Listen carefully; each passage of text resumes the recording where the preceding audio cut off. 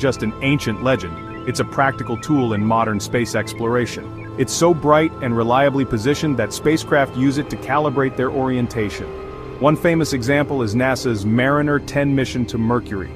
The spacecraft once got confused between Canopus and a bright particle, leading to extra maneuvers, but it still made it to Mercury. Now, if you're a fan of science fiction, you might recognize Canopus as the parent star of Arrakis, the desert planet in Frank Herbert's Dune. Imagine a planet with almost no water, but a spice so valuable it drives the entire universe's economy.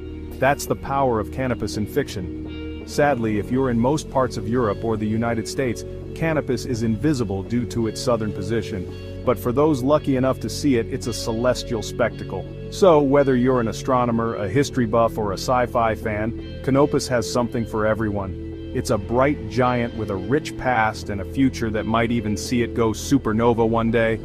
But due to its size, not a good